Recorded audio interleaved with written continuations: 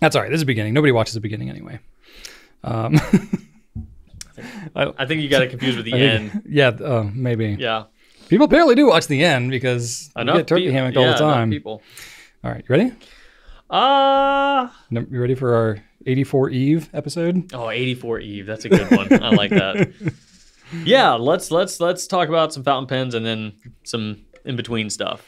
I see you have two vessels there. What are we doing? I do. I got coffee with hot chocolate in it because I'm 7 and water.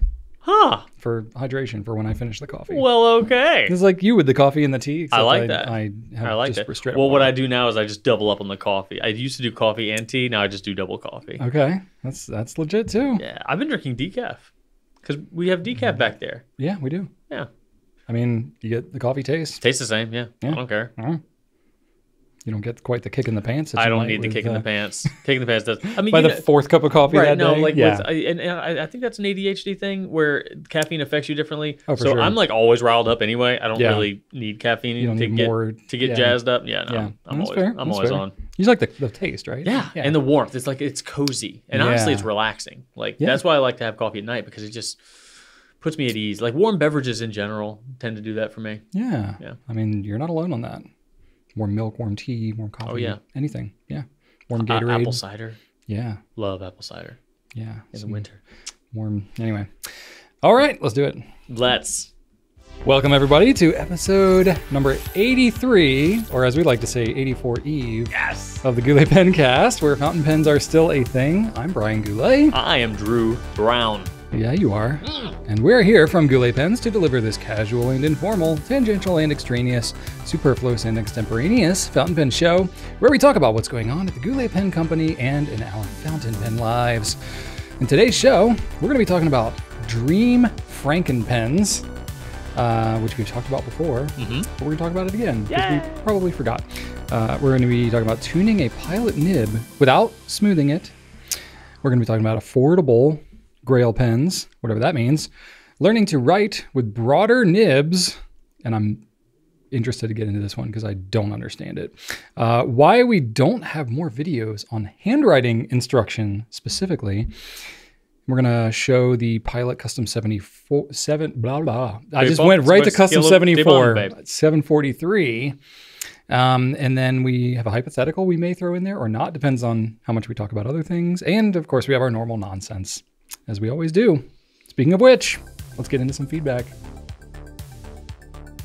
Brian, I want to say something. Yeah. All of this feedback came to us from the YouTubes. Hey, the tubes. No Instagrams, no emails, 100% from the YouTubes. All right. So from you, thank you. I put up an image. From your tubes. I put up an image of you with your Wolverine Claw pens. I couldn't have both of us in there because it only wanted a square. So I'm like, well, we can be square. This mug is slightly more. Are you saying I'm more, the most square of the two of us? I'm saying this situation is slightly more marketable, I'd say. You know, but until the Goulet Pen Company, takes over and sells its toothbrushes. That's right. For now, the time is yours. But just, all right, I'll take it. You wait. I'll take what I can get. So anyway, this is you got to flaunt it. Right? This is all YouTube stuff. So thank you for that. Zach Dale asks or says, I'm not sure if this will further muddy the waters on the cheesecake discourse, but here goes. Speaking as a chef, cheesecake is a baked custard. Custards are any number of desserts made from milk, cream, or cheese, or a mixture of those, thickened with eggs, egg yolk, gelatin, or cornstarch. In a lot of culinary curriculums, they are taught alongside other baked custards, such as bread pudding, creme brulee, and flan. It's in good company there. Yeah. Those are some delicious So I'll take Zach's. I propose we change the name from cheesecake to cheese flan. Ooh, I'm into that. Yeah? I like that. Cheese flan. Flan's a nice... Or cheese brulee. Cheese... No. That sounds weird for some reason. Right, well, cheese pudding? The brulee is the fire part. You can't really have brulee. Yeah. You could brulee a cheesecake. You could. I don't know how well that would go. I don't think it would go great. No, that would just make... No, it would just melt butter. The top of it. Yeah, it would be weird. Okay. It's not really flan either. No. I don't know. It's its own thing. It's its own thing. Just let it be what it is. Yeah. All right. Thank you, Zach.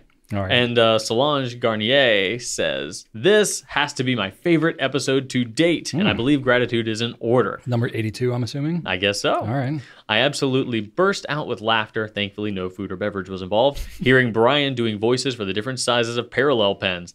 I vibed so hard with Drew when he remarked Brian's niece's lovely pretend guitar reminded him of Jem and the holograms. Yes.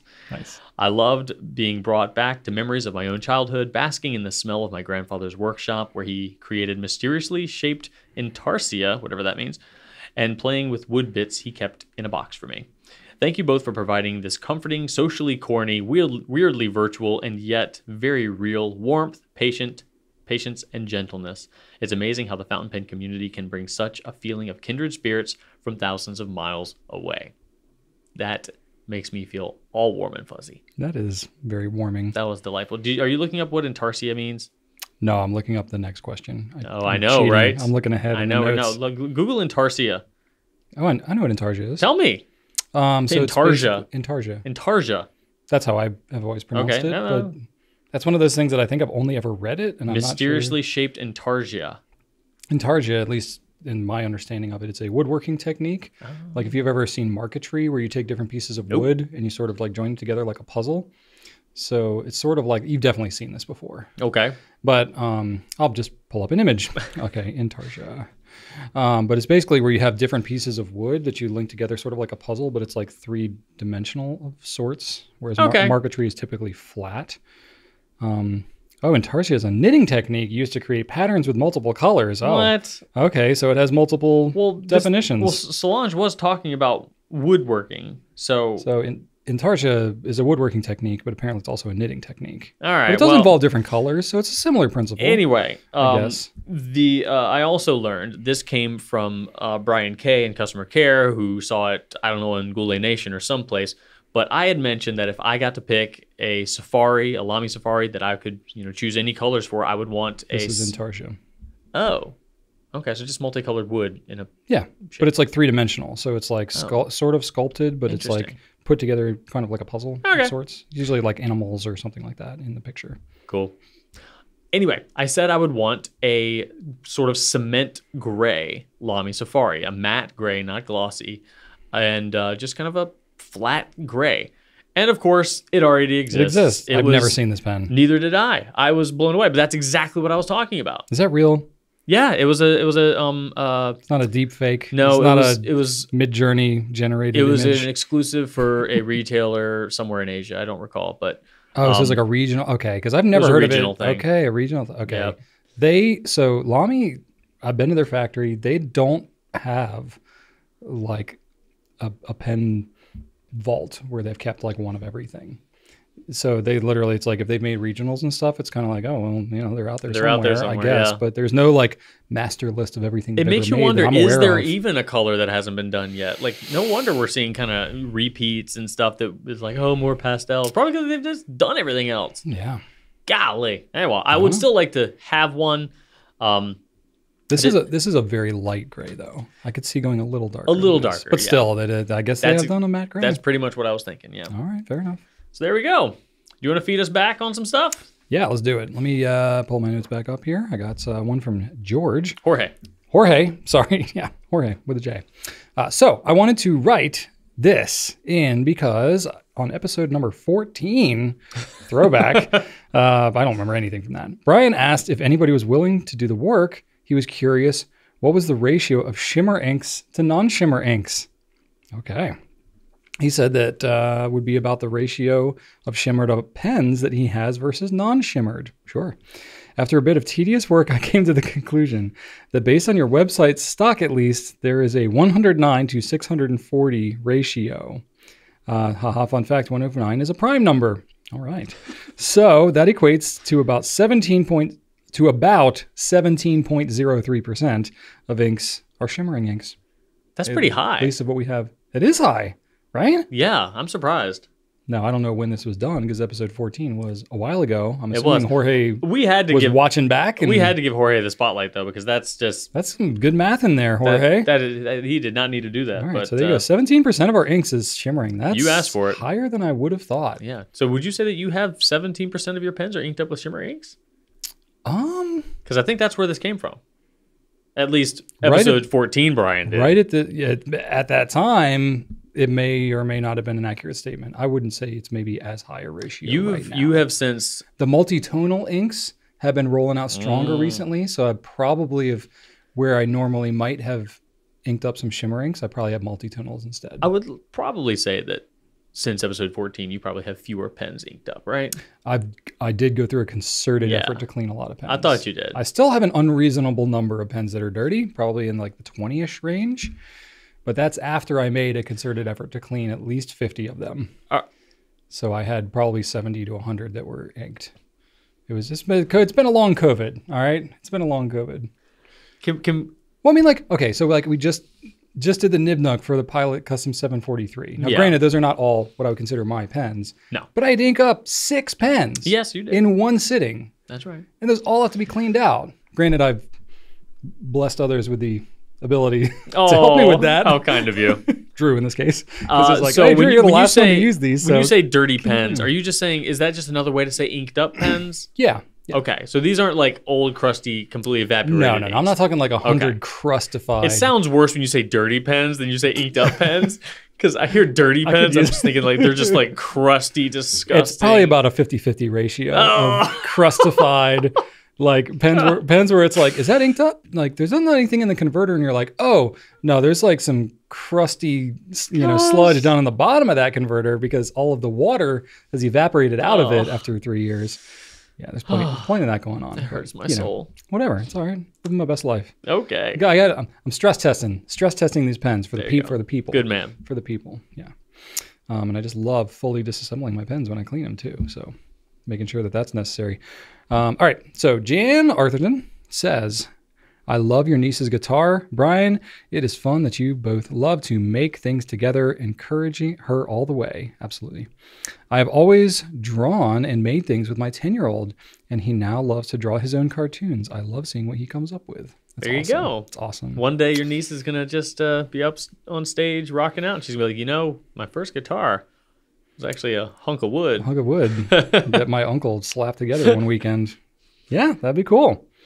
And then lastly, Tiny Fiber Studio says, Brian, top tip for your Apple Watch, which I forgot to wear today. To stop it randomly switching playback speed, etc., swipe up from the bottom of the screen and tap the water drop. This prevents accidental presses. It's designed to be used while swimming, which I have used before. Press and hold the digital crown to take it out of the water mode. Again, the noise it makes afterward is a speaker expelling water. So I knew that, but it literally never crossed my mind to put it in like swim mode. And while I was outside, it's basically underwater with all the water that's pouring off my arm. But that's super helpful. Super helpful. I will have to do that because randomly my, no more accidentally tracks will change. Yeah. Volume will go up and down. Yeah. It'll just shut off my audio while I'm trying to do, and I have gloves on usually, so I got to no more accidental, soggy glove presses. I'll have like a mask or eyewear or something like that, so I have to like take off my gloves, pull out my phone, try to do the thing. It usually doesn't work, and then I have to type in my code, and then it's just like this whole ordeal. So not anymore. Forget it. I'm just listening to really loud music. Anyway. Nice. But thank you, Tiny Fiber Studio. Tech tips now. Now I'm smarter. You told me something I should have already known, and now I actually know it more. All right. Thank you for the feedback, everybody. And we got some new stuff to share with you. All right. Well, we already spoiled this sort of with a video that we put out a couple days ago, or will have put out a couple days ago by the time this video publishes. But anyway, it's the new Lamy Safari Special Editions. Delightful. They are DEE lights. So we have a Kowalski, Spring Green, and Lightros. Lightros.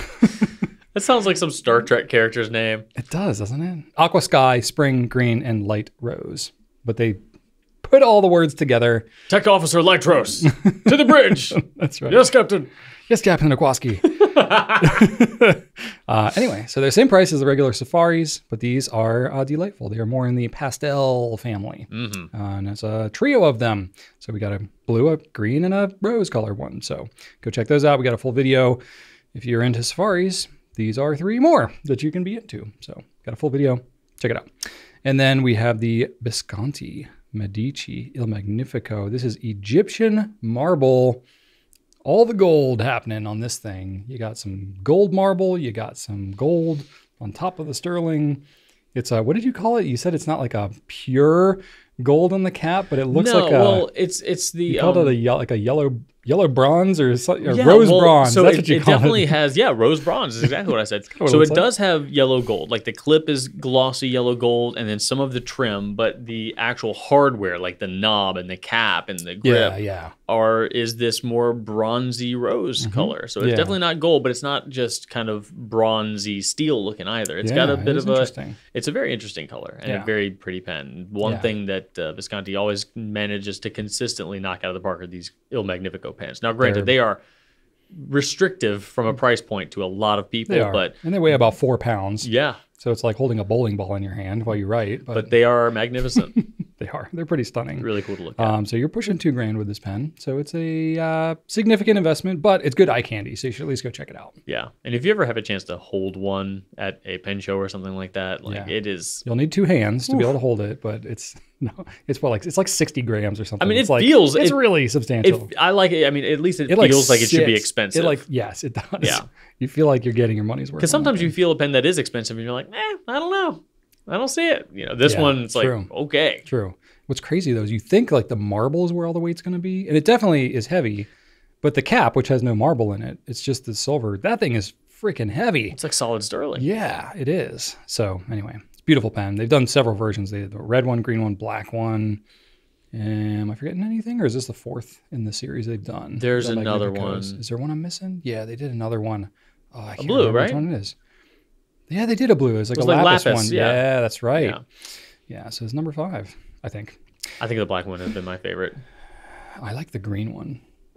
Green's pretty good. The green is good. The green is good because that's what's on the so in Florence, if you go to the Duomo, they've got a lot of that green marble on the outside. But the red was cool. That was the first one they did. The red marble is what they have on like the base of the statue of David. So that's why I was like, okay, that looks really cool. So it's like a little nod to that. Yeah. Anyway, pretty rad. And then another rad pen, much more on the affordable side, is a TWSBI Eco in Persian green. It's time for another Eco. That's right. It is time. I will be adding one to my collection, probably in broad, because that's what I always do. Cool. All right, Drew, what you got? I've got a JR Pocket by Esterbrook. Oh.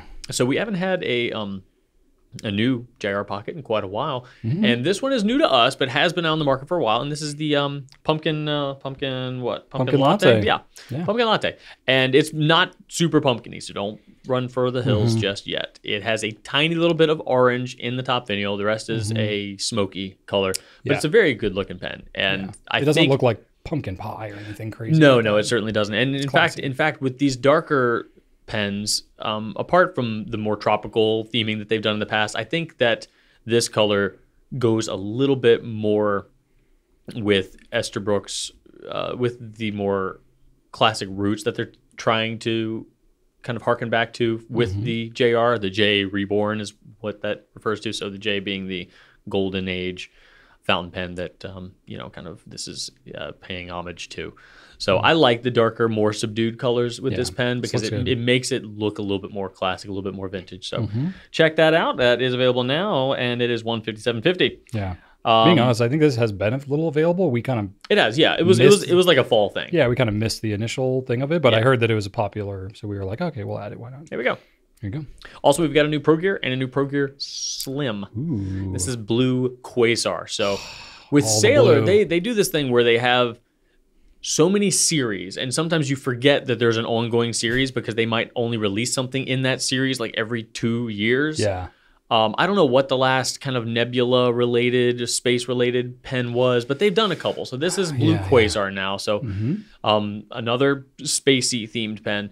And it's just kind of like a blue and a teal, a blue and light blue sort of situation happening. So light blue primary, and then darker blue cap, and blue-green nebula. Blue-green nebula. That's part of the same series, right? I'm guessing it was. Yeah. Every now and then they come out with a space-sounding pen, and I just assume they're all connected. Spacey. Yeah, it's sort of like the Lucky Charm, like that teal translucent color, but it's got some glittery stuff. This one's like just light blue and dark blue, and the dark blue, like in the cap has a little bit of sparkle to it. Looks a little bit like toothpaste. Sailors, like, they're so subtle on their sparkle. Like all the sparkle they do is like super tiny. I appreciate that. Yeah, because like my Christmas pudding is subtly sparkly. Yeah, but it's not too much. That's how they. Now that I think about it, now that we've done a number of Sailor pens, that's pretty much how all their sparkles are, right? Mm-hmm. Like you got one spectrum, which is Benu, which is like chonky glitter, and then you get to Sailor, which is the finer stuff. Yeah, and everything in between. So anyway, as per usual, we've got the Pro Gear Slim at 236 and the full size Pro Gear at 360. So those are here. And then a new pen from Delta. So hot on the heels of the Delta Dolce Vita in blue that we talked about last week. Yeah. We've got a classic orange, which they're calling the original, which makes sense because the original. Yeah, it looks just like So this isn't the old like uber famous oversized Dolce Vita, but this is the standard size Dolce Vita. They had like 5 different sizes of Dolce Vita. More than I knew of. Yeah, they had a whole bunch of different sizes. Yeah. This is, I think, like what was the second to largest one. So but I think it's just called Dolce Vita. Yeah, same size as the blue one that we have been talking about. The same one that sold out super fast, by the way. So if you were not able to get your hands on the blue Dolce Vita, this one is coming your way, and it will most definitely look like you would expect a Delta Dolce Vita to look like. And if you don't know what that looks like, here's an image. Look at it, and now you have seen it. Hooray. Yep. But this is their most iconic fountain pen for sure. But it feels like, I think the only thing different is the nib now, because I think they're using Jowo nibs, whereas previously they were using Bach. Yep. Which, honestly, this is a good upgrade. Like I agree. Yeah. So it's here. Good. Check it out. Tech specs are available, and it is $236. Pretty awesome. Solid. Pretty awesome. All right. Now we got questions, Drew. Shall we get right into it? Let's get right into it. All right. Our first question is from Vicky's on YouTube. A hypothetical for you. What would be your greatest of all things Franken-Pen? You can use any nib, any feed, any section, any barrel, any cap, and any filling system. Presume that these components will actually work together. So, for instance, you could use a pilot feed with a Lamy converter if you want. Okay. You can interchange parts between any vendors of your choosing and presume they will be compatible and operate correctly together. Suspend reality just a little bit. Absolutely. Just like, more like aesthetically or functionally. Like it'll just magically work somehow. Yep. All of it will magically work. I'm on board. The only limit is that you can't build one for less than $10,000. I don't know how we'll actually kind of create that in our head, but or a limit of $10,000. So but I mean, we don't really know how to equate that or what parts are worth more than the others. But I mean, nothing that I picked was anything that would add up to that. Yeah. But I did want to mention that we did have a Franken-Pen episode where we discussed this question or one very similar to it way back in episode 4. Wow. So almost 80 episodes ago.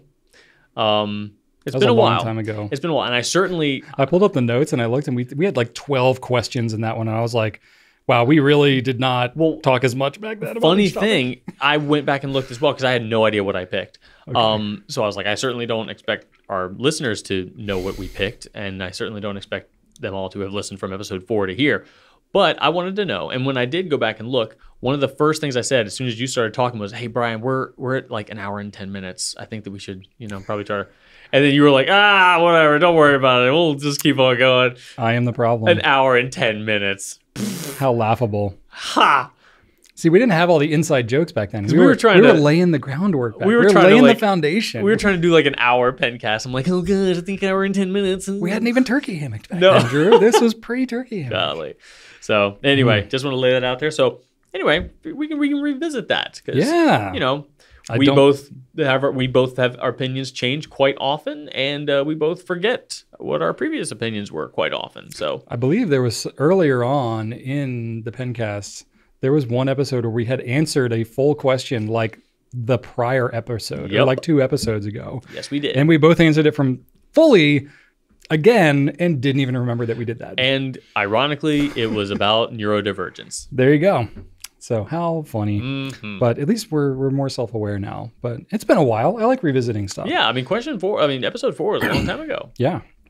I have no idea what I picked before because we didn't type our notes in back then, and I didn't feel like rewatching it. So I just made up new stuff. So, all right. Let's hear it. So I will say I went with your question, and I suspended a little bit of reality. I was like, none of these components would actually fit together. I don't even know how it would work or what it would look like.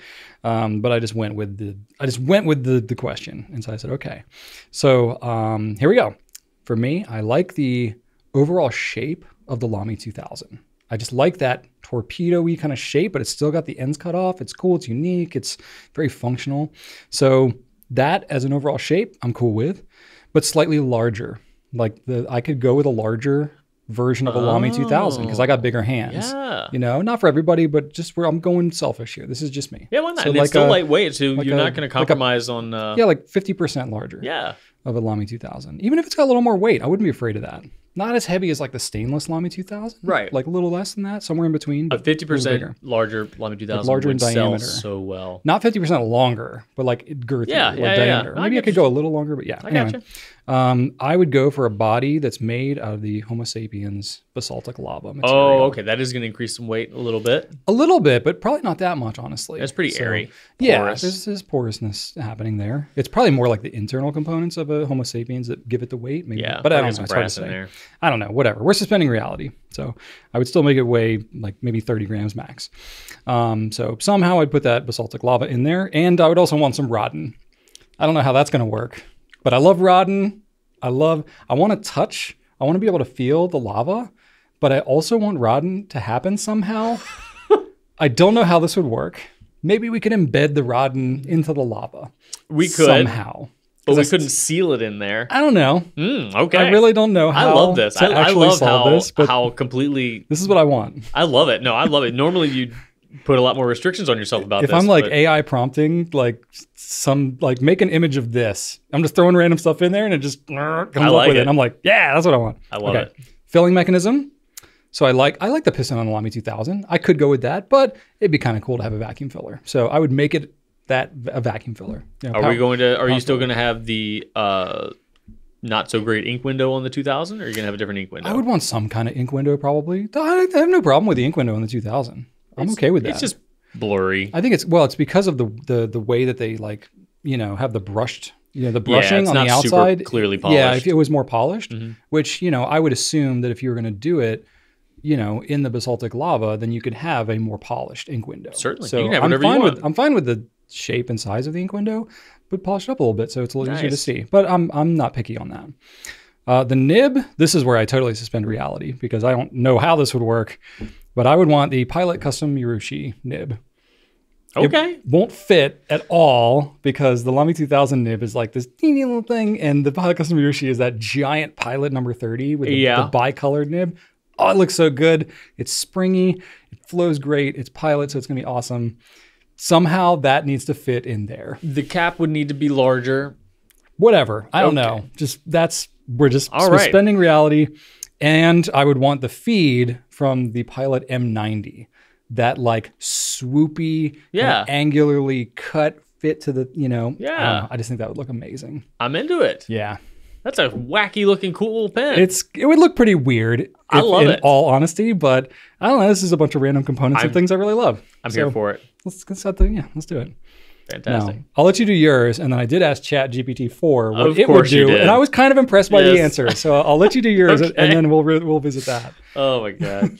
All right, y'all will know if I'm ever just kind of weakened at Bernieing Brian's, a mannequin shaped Brian. He's just totally gone full into the Chat GPT over here. Yeah, it's taken over. All right. I'm not ready to replace myself at this point. Just load up all the videos I've ever done. Be able to. You'd deep fake me. I can take a nap. You'd go insane if you weren't killing yourself with busyness all day. I know no other way. I know.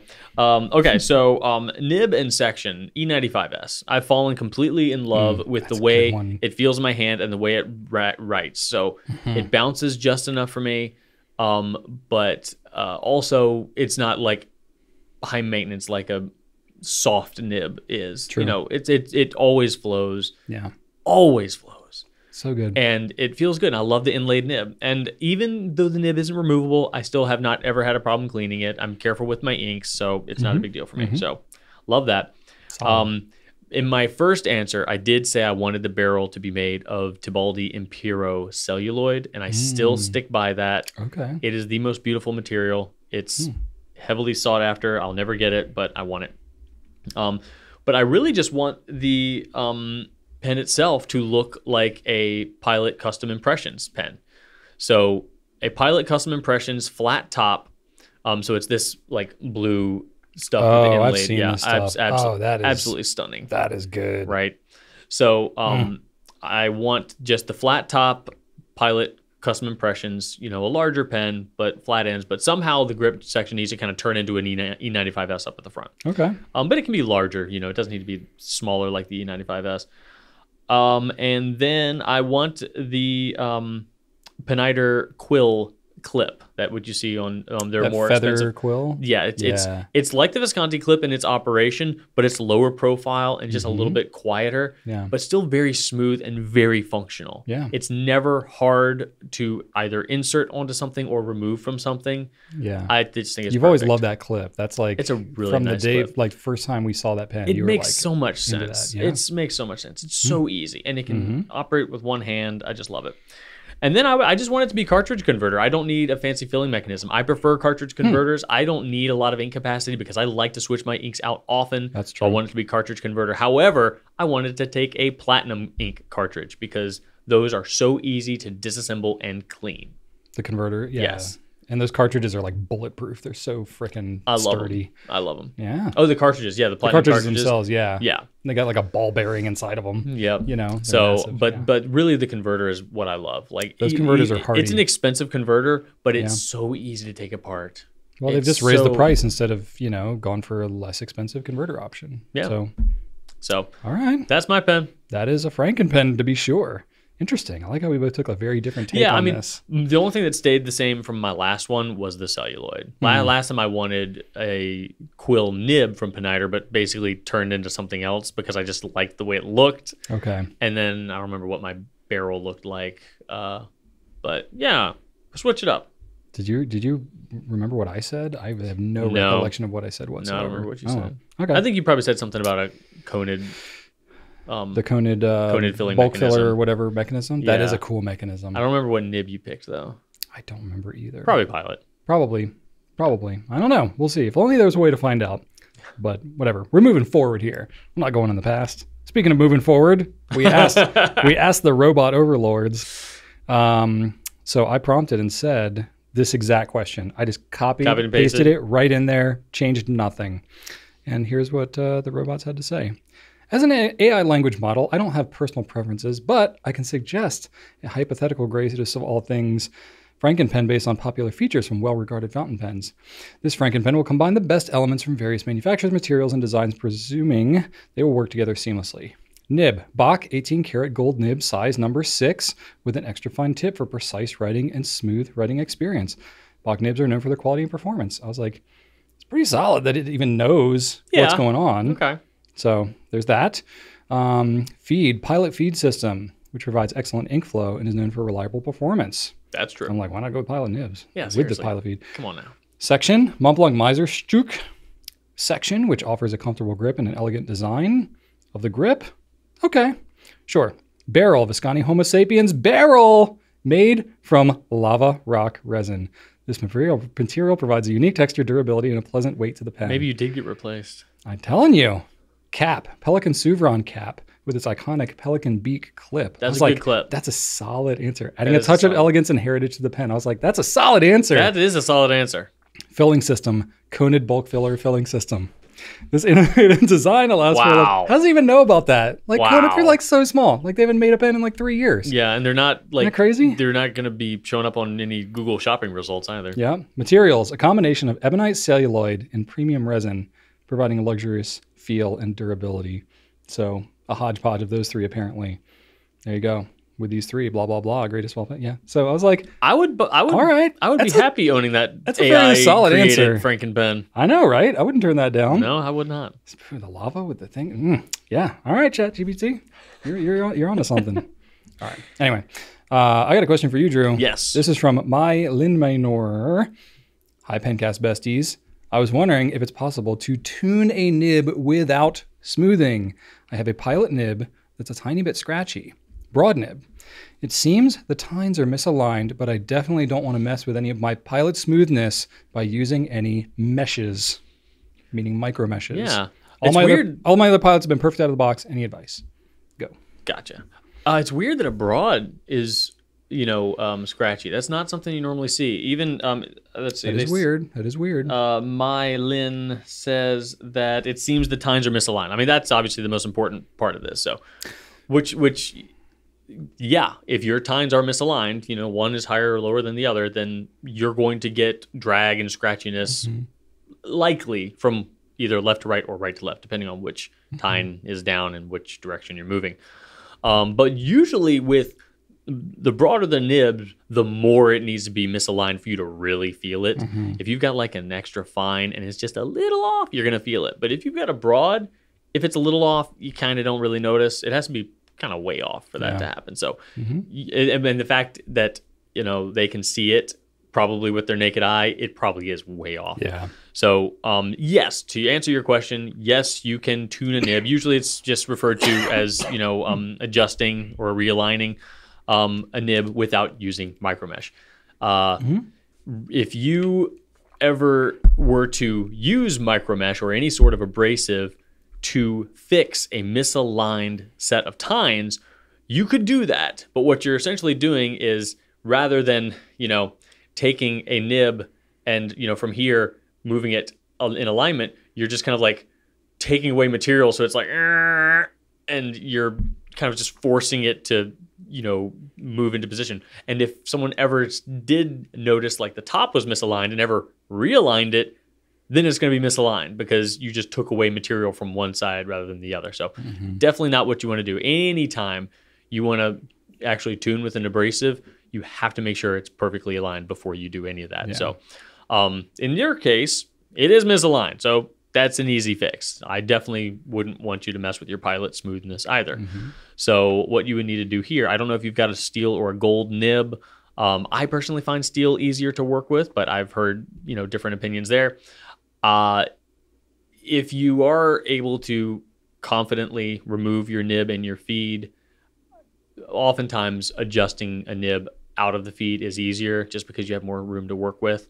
And if you're new to this, I wouldn't want you to accidentally try to adjust your nib holding the very tip, because that's not where you want to hold. You want to hold a little bit farther back if you can, because otherwise the closer you get to the tip, the more bendable things come, because you can end up, the metal you can end thins. up like bending just the tip, and they can kind of throw that out of whack, but the rest of it's still off, and you can do some weird stuff. So ideally what you're going to want to do is move one tine down.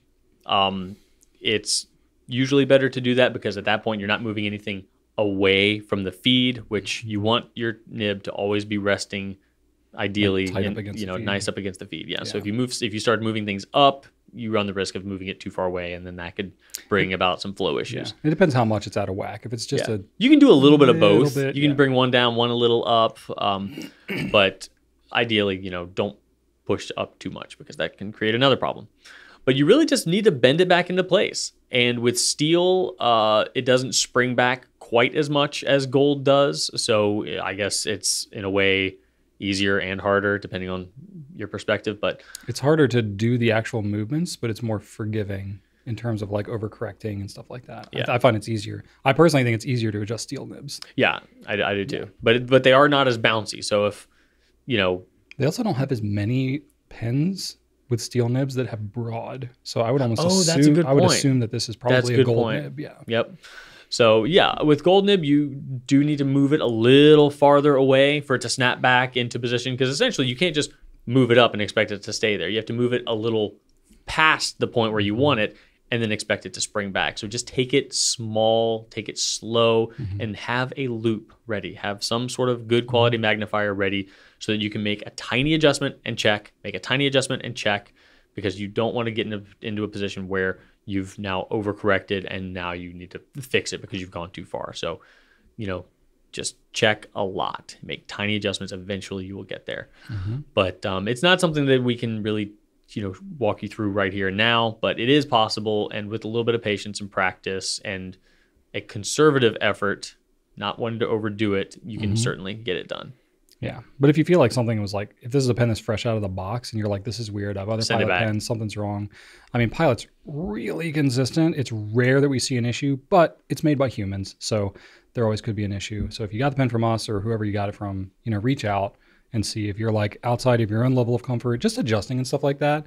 If you're not doing anything too crazy, shouldn't be a problem. You definitely don't want to like take it to a micro mesh or try to smooth it or anything, because that will violate the warranty of most manufacturers. Also that. So you don't want to mess with it too much, because if you do anything to make it even worse, the manufacturer may have an issue with that from a warranty standpoint. So always just use your judgment, and then you can always reach out to us or whoever you got it from for more professional advice if you want. That's that. Cool. All right. Okay, question number 3 coming to us from Danielle Nonato. Okay. And Danielle says, I saw one of your videos from a few years back calling the Pilot Custom 823 an affordable grail pen. Any other pens you'd put into this category? It's a good question. It is an affordable grail pen. Question. I think that's true. Still true. There is no specific definition of a grail pen. No, I mean, it's all subjective. Yeah, it is subjective. I think it's pretty much and it moves too, right? So for me, when I first started out, a Lamy 2000 was a grail pen. Same. Like any gold nib pen was a grail pen. Yeah. And then it's just weird how somehow you get one and then all of a sudden there's something else that's a grail pen. It happens. Lamy 2000 was my first one as well. I thought that when I got a 2000, that was going to be it. What could be better I wouldn't need any more pens. And you were right. I got a 2000. That's it. I never bought a single one. Absolutely. I'm totally happy and satisfied now. That's right. Me too.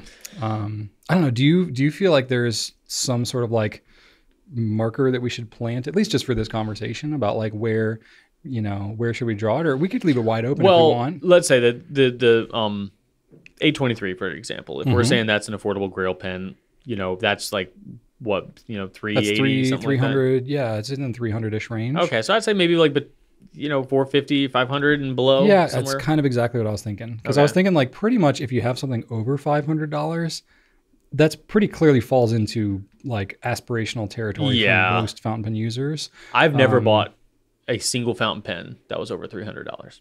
Okay, personally. So that would I've traded multiple pens for one that has been up there. So you've Dwight Schruted your way up to a higher pen. Yes. Legumes. That's right. I've got some legumes. The magic legumes. That's right. But no, as far as a straight up purchase, no, I've never exceeded $300. I have. Oh, I know. On many occasions. I know. But doesn't mean you have to. No. Trust me, you do not have to spend that much money to really enjoy your pens. Also, these payment things that all these websites have now are so bad for me. It's right. I mean, you see payment plans. They have payments on everything. Oh, I went to buy some I have some noise canceling headphones, and I went to buy just replacement earmuffs because I've had it for 5 years. And I was like, oh, the earmuffs are bad, but the headphones are still good. I was like, oh, I could probably get replacements. They had a payment plan for those. How much were they? It was $19 for replacement earmuffs. Do you want to know? Do you want to know the cheapest thing I've ever done a payment plan for? Oh boy, what? $40. Okay. I did. I was like, you know what? Yeah, I could. I could free, do 40, right? but it was something I didn't need, so I just felt better about it. Oh boy, that's dangerous. Doing a few payments of 15, I'm like, it's not even a big deal now. Yeah, you're still paying for it. Just be clear. Okay, Dad. Yes. Jeez. Now, son. All right. Okay. Back to the question. So 500. That's kind of what I had in mind. So if because I honestly I could justify pens that are more expensive than that as being a good value for what they are. Well, it's kind of your job to do that, right? Yeah. Well, yeah. I mean, it's my job to convince everybody they need everything, right? But no. I mean, in my mind, I'm thinking Holy Grail is that aspirational kind of reaching for it kind of a thing. Maybe I'll get it one day kind of a pen. Yeah. Well, we both agreed 2000. Yeah, that definitely fit. That's a good entry level. That's an affordable grail pen. Yeah, sure. Absolutely. We've both been there. Definitely. I mean, there's a lot of pens that we talk about all the time, basically. I think you're pretty much into gold nibs most of the time when you're talking grail pens. So it doesn't necessarily have to be that way. Yeah, the Dolce Vita was, that's a steel nib. And that's true. That could definitely be a grail pen for a lot of folks, for sure. So I went with the ones that I ended up choosing. I actually chose two. I chose 3 pens for myself. So I chose 2 that are gold nib and one that's actually not. So, You know, it doesn't necessarily have to be. So first one I chose was the Platinum Kanazawa Leaf Maki-E pens. That's an interesting choice. Yeah. Not super popular. I've always felt like those Kanazawa Leaf Maki-E pens were underrated. Not talked about as much as they should. They write great. They do. I love that nib so much. One of the few successful personal one-on-one interactions I've had with my family to get them into fountain pens was with a Kanazawa Leaf Maki-E pen. It was my sister. She had a few different pens, but when she had that one and it was beautiful. She liked it, but she never wanted to use it because it was too expensive or whatever. And I was like, really, just use it. And she used it and she was like, this thing writes so good, and she loves it. Yeah. So I mean, that pen's like just over $200, I think. That's a gold nib though? It's a gold nib. I really wish Platinum put that nib on more pens. I will pick that nib over a 3776 nib any day of the week. Well, they used to absolutely. I don't know if they still do. The modern Maki-E. It was the same nib, but with a simpler Maki-E design. It was like closer to 150. It was, and I used to have one of those. I did sell we carried them at the time, but then I think they phased them out. Or I think so. Modern Maki-E, I think, came back, but I think they have steel nibs now. Oh, really? Maybe. They might. I mean, know. This is one of those situations where like they offer all kinds of stuff in Japan. Yeah. Sometimes they either stop making something or they stop offering it outside of Japan, and we just don't quite get the memo. Because they did that same thing with like the cool and the balance. And, but that was like the steel nib version, but only some of them have the gold nib. But that gold nib, that short platinum nib, God, I love it. Yeah. So but still, the Kanazawa Leaf Maki-E, it is one of the most affordable Maki-Es. It doesn't look like this like Maki-E that like an 8-year-old would do, like oversimplified Maki-E. Snap cap, relatively thin pen. It's a lighter pen. So if you're looking for something that like heft equals quality, it's different than that. Like that's most of the Japanese companies, they don't do super heavy pens. For them, it's actually the opposite. It's like the lighter the pen, the higher the quality usually. It's a very different mentality than we have in the US. But that's a great pen I've always felt is kind of a sleeper. Another one I have, this is going to be a weird one that we don't talk about a lot. Let's get weird. I chose the Pilot Vanishing Point Stripes. So this is the metal one that's got kind of like the ribs on it. It's just over $300. It's just over $300. Not the Rodden one. Nope, it's not Rodden. It's all metal. So that alone is kind of weird because I wouldn't normally pick that. But that was another one that I always felt was like, this feels like so much higher quality pen. I don't know exactly why, just the feel of the fluting on that pen, like it's nice and round, there's no sharpness to it, it feels very sturdy, it looks really classy, it doesn't fingerprint too bad, it looks really, really nice, and I've just always felt like that's a stunner of a pen. So you could debate that one because you can get Vanishing Points and a lot of other finishes for less money than that, but I don't know, to me I always felt like it was a pretty good deal. And then the last one that I had was one that we do talk about a lot more, the Diplomat Arrow. I think that it is a steel nib pen. You're approaching gold nib entry price territory. That pen right there? That pen. Oh, okay. Yeah. It's not a pen that a lot of people talk about. Yeah. We're going to the Pilot one. Yeah. But like holding it in my hand, it feels really, really nice. Anyway. Last one I had was Diplomat Arrow, and there's lots of variations of this, but I think honestly just like classic Arrow, especially like in a color that you really, really like. I definitely could see that being a more kind of aspirational pen for some folks, and just like the fit and finish on it and the way that cap closes is like one of the most satisfying pens ever, and it's just super reliable. So I think that also could be arguably an aspirational grail pen. Yeah, I don't disagree with that. Okay. I thought about the Lamy 2000 when I read this question, and then I also thought about a relatively new pen, the Visconti Opera Gold. I thought about that too. So that was on my short list. Yeah. So I thought that would be a good recommendation because a lot of Visconti pens exist in that grail pen category, and they're all over 500. Sure. So unless you wanted to think about the Van Gogh or the Rembrandt, the Mirage Mythos is also good pens, but all three of those, they don't kind of feel like a more expensive pen like the Opera Gold does. The Opera Gold does, like the Opera Gold looks like an opera, which up until this pen has only ever been available in the over $500 range. Oh, for sure. So into that, yeah. Yeah, very like 800 to 1,000 usually, yeah. So to me, getting that same build quality with a steel nib on it, because that's really the only difference. Like everything else functionally is an Opera. The same resins, the same metals, the same hook safe lock, the piston filler, the vacuum filler, power filler, even a better power filler if you could argue because of that beefy rod. Thick rod, yeah. So, I think that this one does transcend grail barriers in a really interesting way below that. It carries a lot of the aspects that would make the Opera a grail pen. Yeah.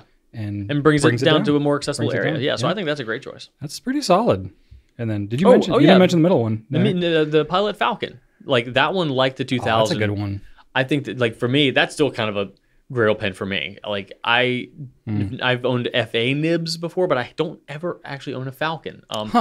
I wish it was a little heavier. That pen's almost a little bit too light for me. It's almost like they should make one out of metal. I don't know. That one's so expensive though. It's a grail pen. It's the same nib. Yeah. But maybe if we still carry the brown one, but we don't anymore. Yeah, you know why we don't? Because no one could handle it. No one wanted it. Golly.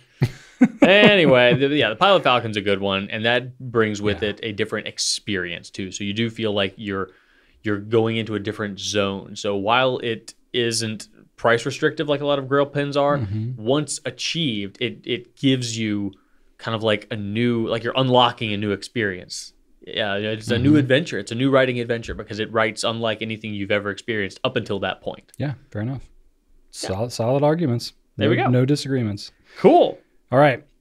Margaret McLaren says, what's the best way that I could possibly teach myself to use a broader nib size? I don't understand this question at all. I can write well with an extra fine, but once I pass a Pilot medium, my writing gets extra not fine and skippy. Is this what your experience is? No. Do you find it harder to use broad nibs? Like, because I hear this fairly regularly. Like, people are like, oh yeah, finer nibs I can write fine, but as soon as I get a broader nib, my handwriting goes to heck. And I'm like, that is literally the opposite for me. I don't understand how this happens. Why are we having such different experiences? For me, it's less of a matter of any skipping or writing issues and more of I just need to change my letters like a lot because... Is it like you used to writing small? Yeah. And when you have like a broader nib, it like bleeds together and looks kind of mushy? Yeah. Okay. I could see. So that is most of what I'm going to focus on, but also I'm going to hope to hit some of the my writing gets extra not fine. I like that. So yeah, one thing I might think is that with an extra fine nib, what could happen is that you really have a very it's kind of like I'm trying to think of a good analogy here. If you've got a knife, and you've got a very like a curved blade or something like that, but it's a very small curved. Basically, what I'm trying to say is that rotation is less of a factor with an extra fine because there's simply not a lot of real estate there to rotate. There's not a lot of dead zone. Okay. So if the extra fine is on the paper, odds are if it's touching the paper, you're connecting with the slits in between the nib and ink is flowing. I see what you're saying. With a larger nib. Yeah, with less tipping material, essentially your like contact point for where like the slit and basically like the ink is pretty much making contact with the paper. Less margin of error. Pretty much anywhere. But with a big ball, you've got the slit in there. If you rotate that, you're essentially kind of like lifting the slit of the nib off the page. Yes. I see. So that's my theory anyway. So you think it's a rotation in the hand issue? I do. Like rotating left to right. I do. Or interesting. Maybe, and it might just be maybe what is always a trigger for me is if my writing starts to get more funky toward the right side of the page or to the left side of the page. I know that for a while I was writing with certain notebooks that just weren't lying flat, and I had that bulb, that hump, and every time I got over there, it was screwing me up. So I, either needed to find a way to press it more flat or switch to a different notebook. And then sometimes it happened on the right side because just the way my elbow was positioned. Once my wrist started going over here, I'm no longer writing my normal angle here. I'm kind of like, Oh, you're like doing that, moving it around. right? Yeah. So instead, I need to just make sure that my elbow moves, and that stays static and locked off. So that can be a factor as well. But what might be happening is that you might just be moving across the line and then making small adjustments with your wrist or your forearm, and even a little bit of rotation, especially if you're used to writing with extra fine nibs.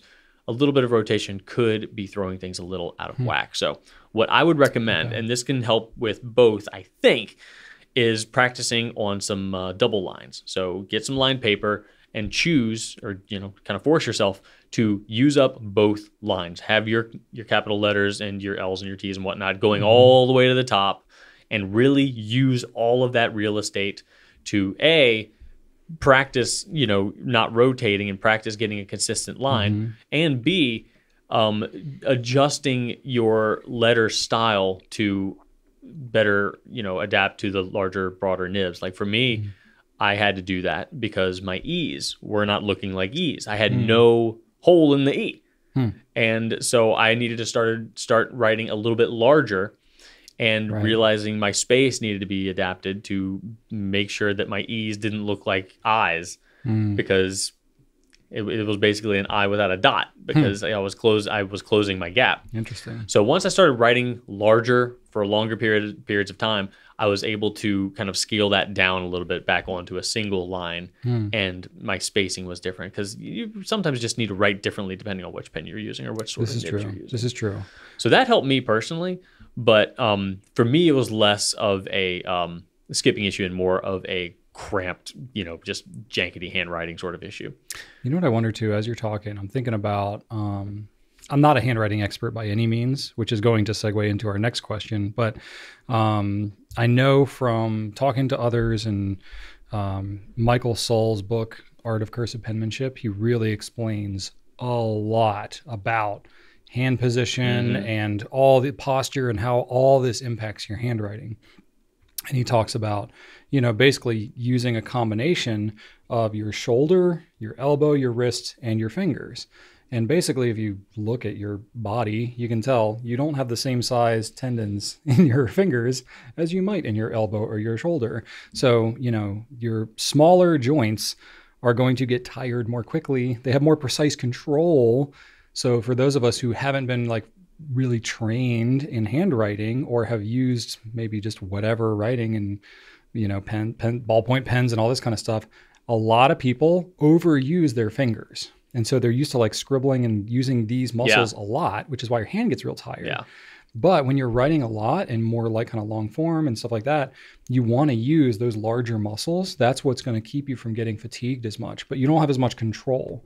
So it's not most people's natural instinct, plus based on posture and things like that, you need to be at a certain height and have your elbow bent at a certain way to be able to use all of the upper muscles more.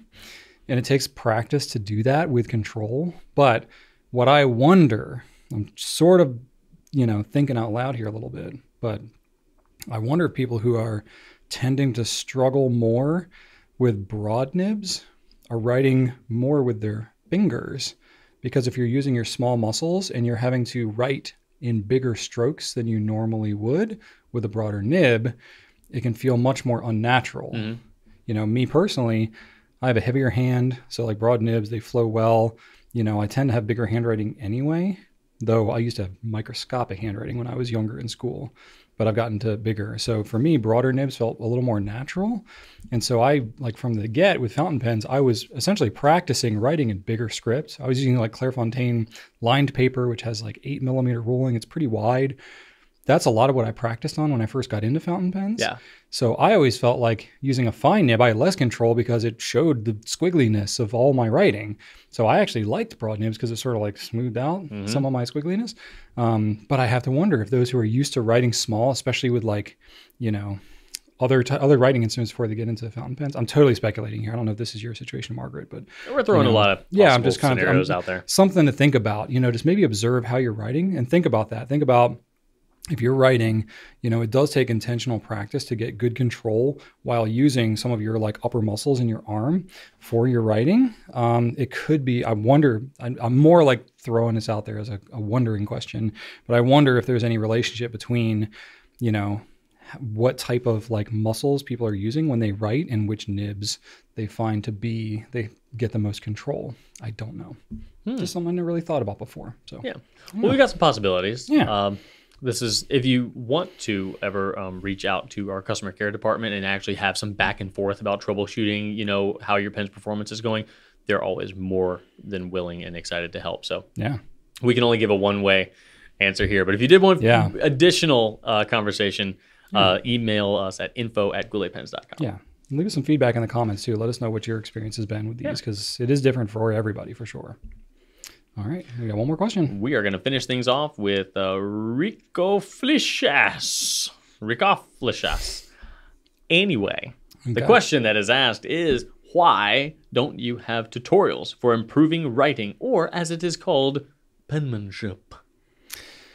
Well, I told you it was going to be a good segue, right? Right. Well, you just got done telling us that you're an expert in this, so why don't you talk about it more? Isn't that what you said? I heard expert and I am.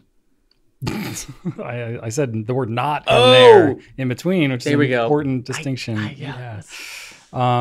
We've touched on handwriting here and there. I just did a little bit, but here's the thing: like, I'm not an expert, and you're not an expert. Like when it comes to handwriting, that is like an art. There's a performative aspect to that.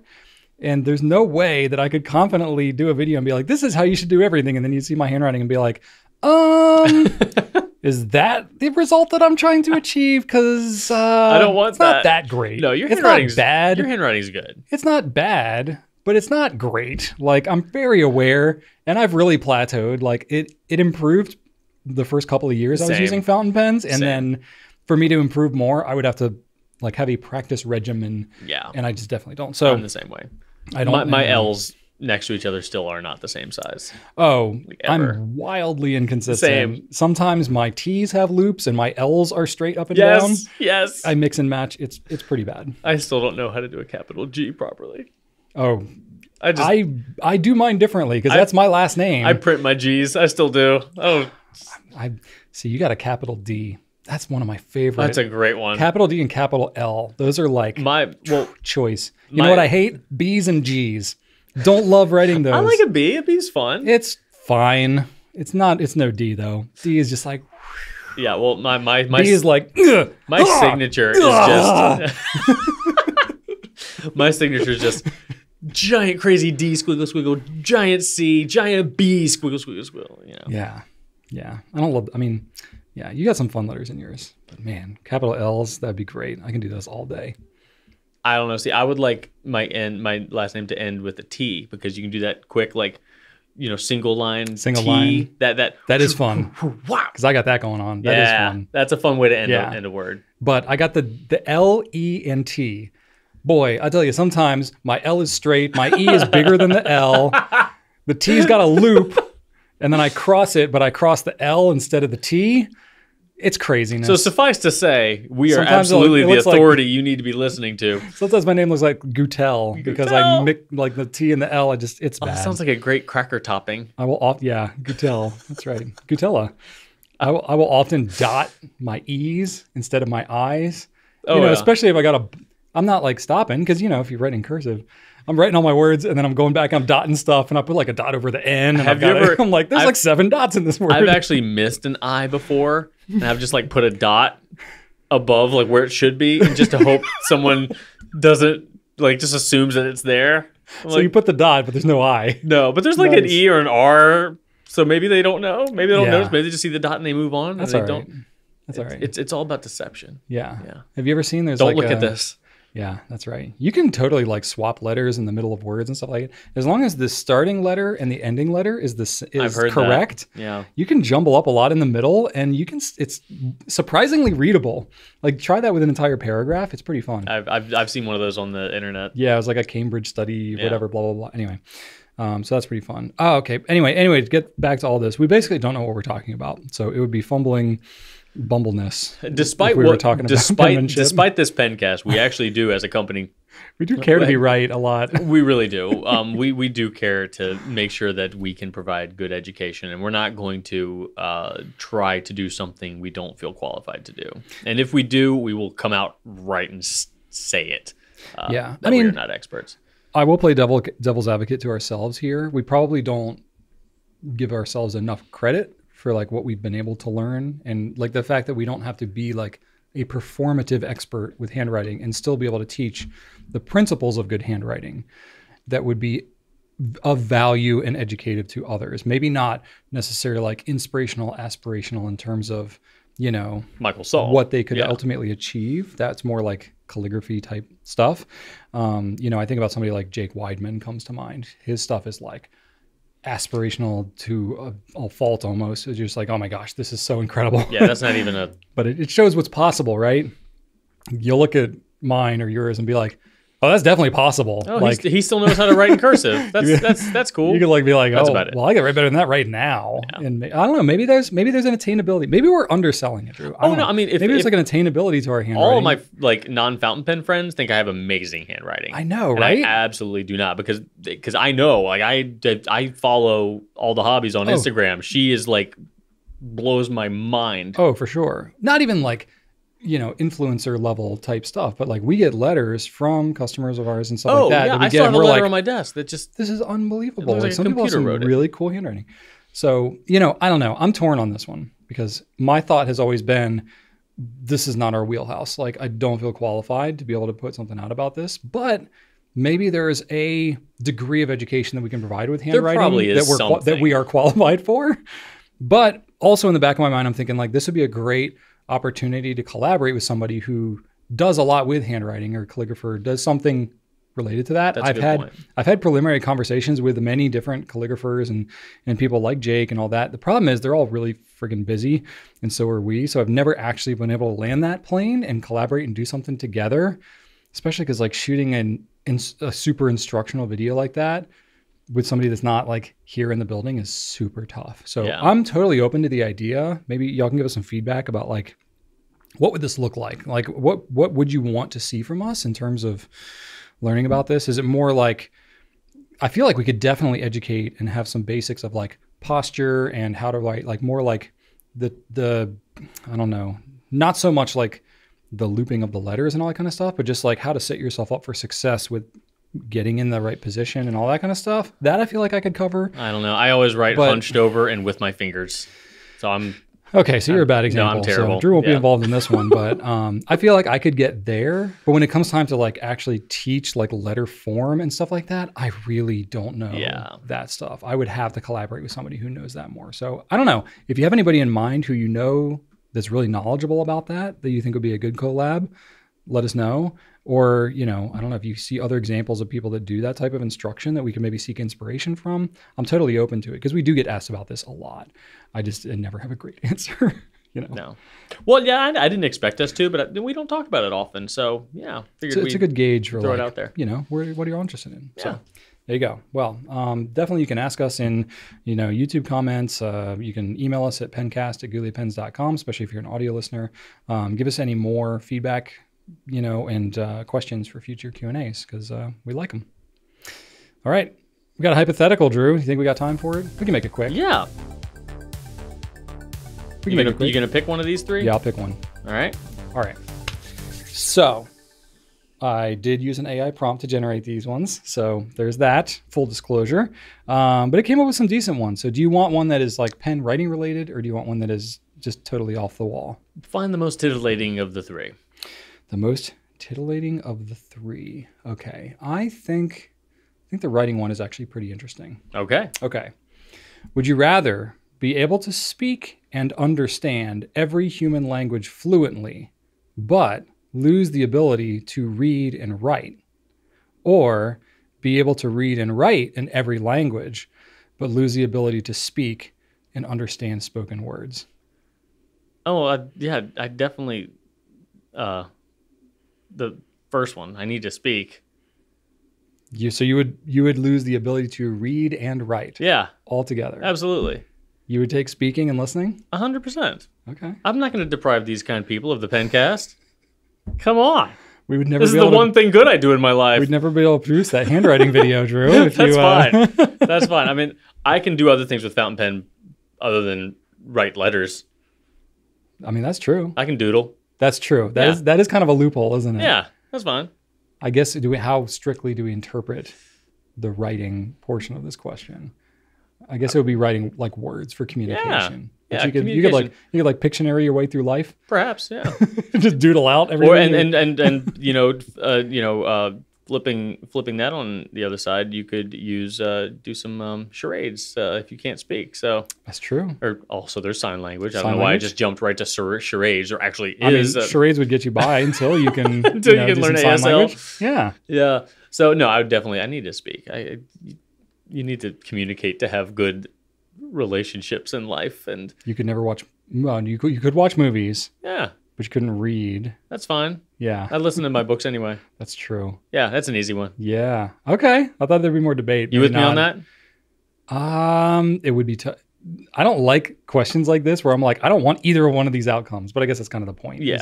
I mean, you want to be able to speak to your children. I mean, it would have to be speech. Yeah. Yeah. And I'm a really slow reader anyway, so it's kind of a painful process. No, I turn the page and I forget what was on the previous page. I can't do it. And I feel like the way, like with the technology tools that we have right now, like you can do speech to text, you can have things read to you. So I feel like it's a little easier to get by if you can, do audio only as opposed to text only. But also I feel like if you're text only, that's like you're naturally forcing yourself to go more introvert, which would be a little tougher for me. I'm a little more on the extroverted side. Yeah. I mean, can you imagine going to one of these really helpful business conferences you go to and not being able to say anything, be like, and like you really want to chime in, you want to ask a question, you just like, oh, let me get on my app. No, don't leave. Ah!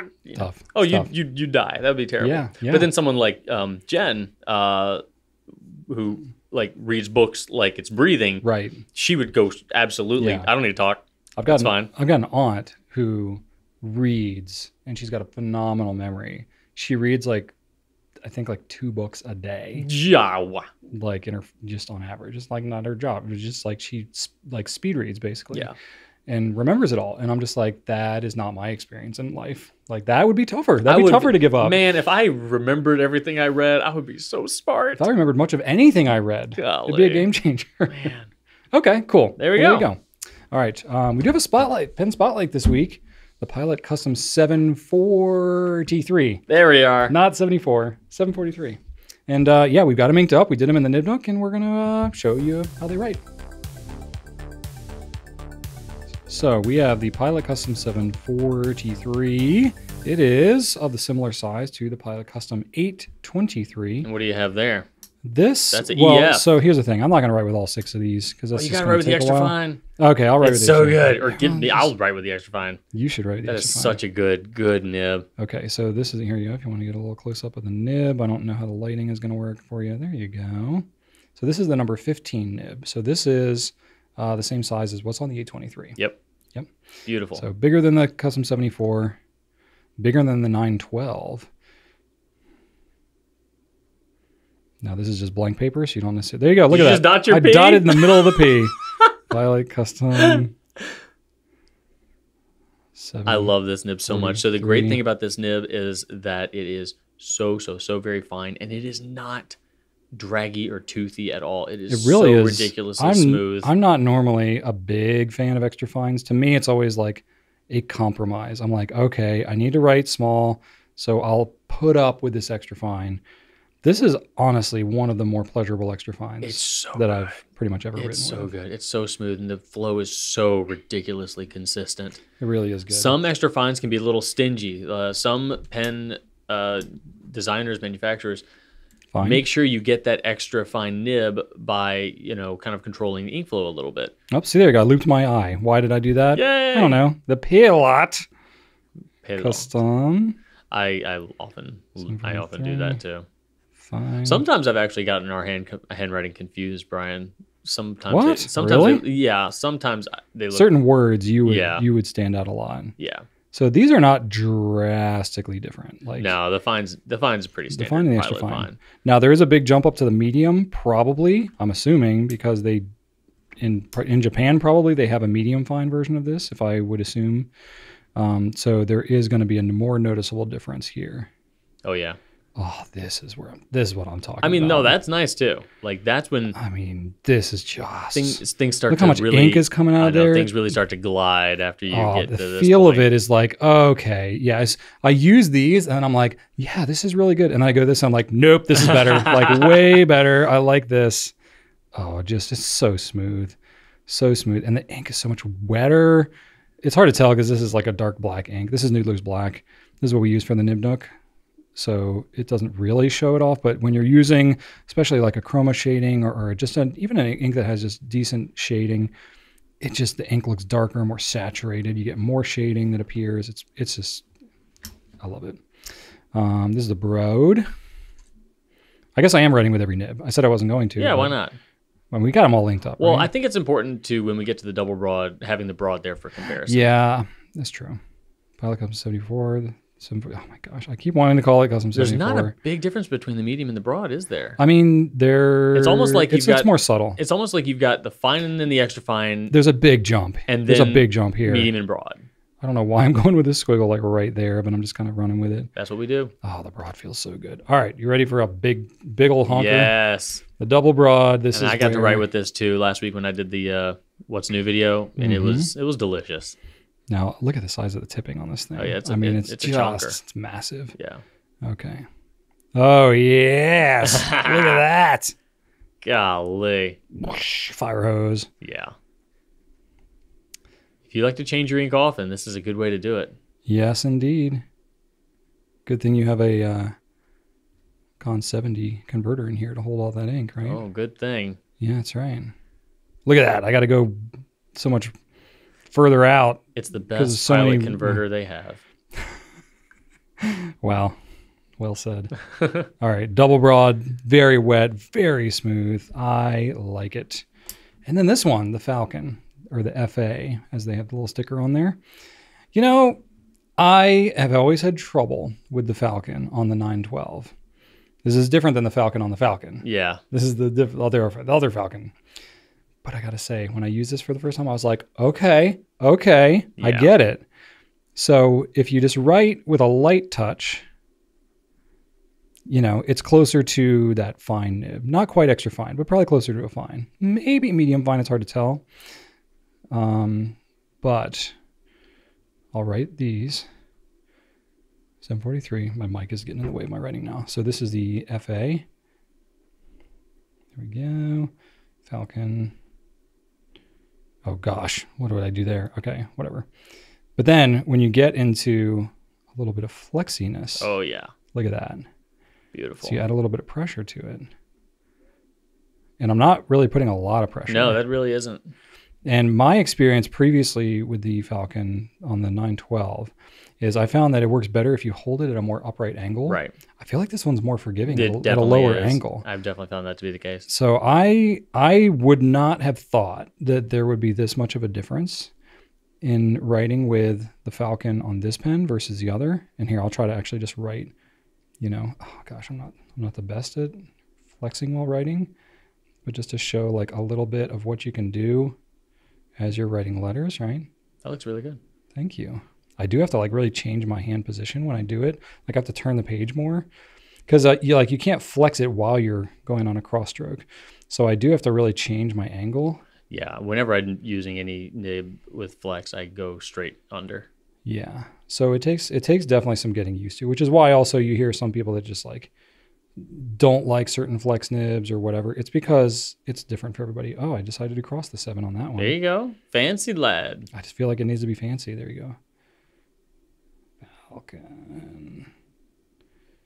But see, I got to go a lot slower and I got to think about like every single stroke. There you go. But you can see its potential, right? Stunning. So looks very different. So yes, I wanted to keep one of these, and the Falcon is the one I'm. Oh, look at this. Oh yeah. You want to write, don't you? I just like this one. Want me to hold the phone for you? That's okay. You got it. Look at you.